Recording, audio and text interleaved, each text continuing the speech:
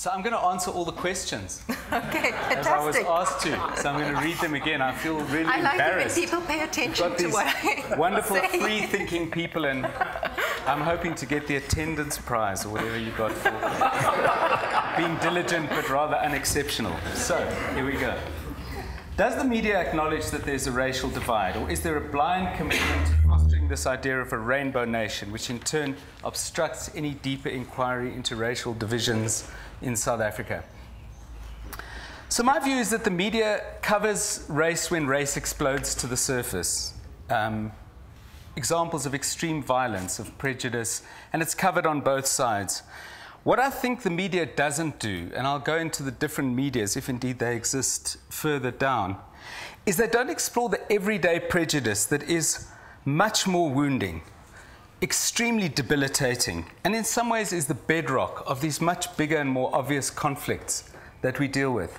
And all I can share with you is my experience of 7 years at Kaya FM, where after some of my friends moved to Cape Town, really has 99.9% black audience. Two topics that we covered. We did this thing and we didn't know how it will turn out. Does your Christmas party make you feel better or worse about the place where you work? And it was amazing, the intensity of feeling about the way people felt. And it wasn't what they were paid, although I'm sure that came into it. It wasn't the conditions of promotion. It was about the way they were made to feel and the extent to which black people, even those promoted to corner offices, are still made to feel welcome to our club. And it was a very, very profound conversation, and I enjoyed it, and I'm glad we did it.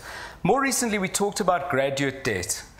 And again, and not to take specific issue with the example Ferial gave, but there are numbers that show the emergence of a middle class. But white people like myself who emerged into that middle class came in with far fewer obligations than black people do. And that conversation is not often enough had either, because what are you complaining about? Excuse me, you've got a degree from Wits. Your company's given you a nice car. Well, what they may be complaining about is that they're the fifth child, the youngest. Two brothers went down the mines to make sure they could go to school. There's another sister who's following behind. There's a cousin. There's a whole lot of stuff that has to be paid back, which is the legacy of our history. We don't have those conversations in the media. Interestingly enough, we don't have them, I think, in advertising. Kaya FM convened a fabulous panel discussing the depiction of black people in advertising. And our CEO, Greg Maluka, probably should be here instead of me, made a very, very interesting point. He said, the guy who drives the BMW and the man who consults a traditional healer are not two separate people. They are the same guy. And that leads me to my next point, that I think a lot of the depiction of what black people do and how they are in our society is structured around this idea of black exceptionalism.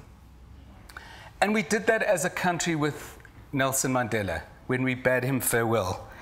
I mean, a lot of people said, Madiba united us in his death. And yes, at a level he did. But again, we reached for, here were domestic workers and little kids from the neighboring private school all coming to lay flowers, and that's wonderful, and I don't decry it. But actually, I think what Madiba's death in many ways showed us was how divided we were. And I'm going to speak about the way I think white people, and I'm talking very generally because this is a room full of white people, all of them different, and I'm different to all of them. But let's talk in broad terms. They picked the bits of Madiba's life that they liked. They picked the bits that were about his remarkable capacity for forgiveness, and they didn't really have much to say, I felt, or enough to say, about Nelson Mandela the revolutionary. Nelson Mandela, who may very well have worn red overalls to something like Parliament, had he been in that kind of position. So I think we've got a problem there. Now, I want to go back quickly to what I think is a historical root of why there are some of these blind spots, and I'm talking very broadly the white community. I see friends in the audience who are unionists who ran independent newspapers. Please forgive me for the broadness, but we are talking broadly, and I think it's important that we do, because that broad sweep, to a large extent, structures how we live. The roots of those problems, I think, for the white community were in things like the TRC. So a large number of people could sit there shaking their heads in complete horror at the thick-necked security policeman with his grey shoes and his shiny suit, confessing to the terrible things that he did. And they were terrible, don't get me wrong. But it allowed a whole chunk of white people, largely English-speaking people, and let me at this point say my people, to say, we never voted for that. And all the institutions that entrench the much more subtle forms of white power that we deal with now, really the TLC spent far too little time on. The media were in and out too quickly. Business was in and out absurdly quickly. And those are the things, that is the weave of the society we're working with now. Now, on the question of Rainbow Nation, I'm not a big fan of our Rainbow Nation addiction. And it leads us to ask some absolutely ridiculous questions. I'll come to one in a moment. At the big events like Soccer World Cups, of which I am a beneficiary, I have to say, in my other life, the masses are largely asked to be unpaid extras in what is an extremely high-budget movie.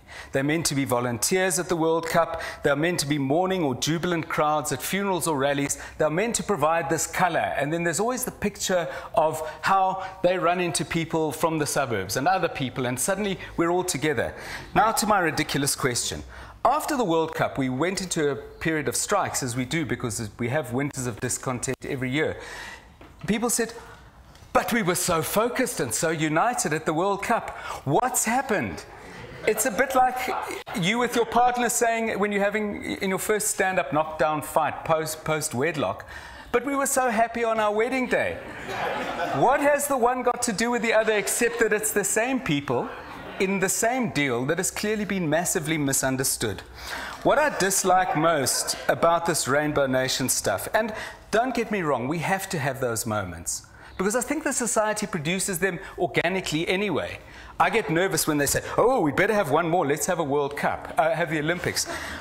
What is wrong about them is, instead of them being opportunities for the optimism industry to go out and make more money by and large, we should be using them as moments to say, okay, we're having a World Cup, but what is missing out in our society that we could fund through an event like that?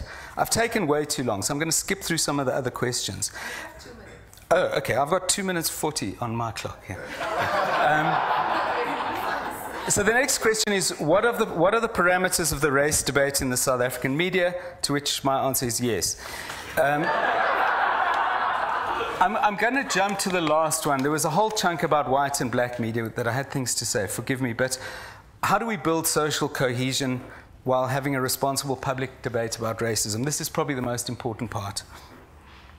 Let me just say at the start, we will not be moving on from this difficult, deep, and incredibly painful and profoundly personal conversation anytime soon.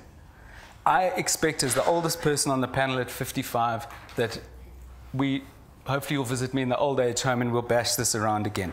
Which means that we're not just challenged as collectives, which are very fluent and fractured anyway, some of them racial and others, to get better at group relations. We've got to get much, much better at personal relations. So these are my suggestions. Try, all of us, to listen better. And don't be in such a rush to reach conclusions. Finding better questions is just as important as coming up with what seem to be better answers. I think that's incredibly important. To the media, I say there's a big difference between being clever and being wise.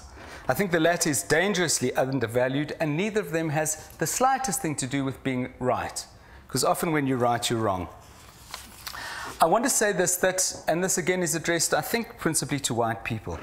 Unless we are willing to listen to and try and understand everything black people say, and that doesn't mean agreeing with them or accepting them or backing out and backing off, but unless we're willing to listen to everything they say, then you cannot legitimately use black voices to vindicate the bits of an argument that you like. And I come back to Madiba. We have to listen to everything he said. We have to look and listen and learn from his entire life.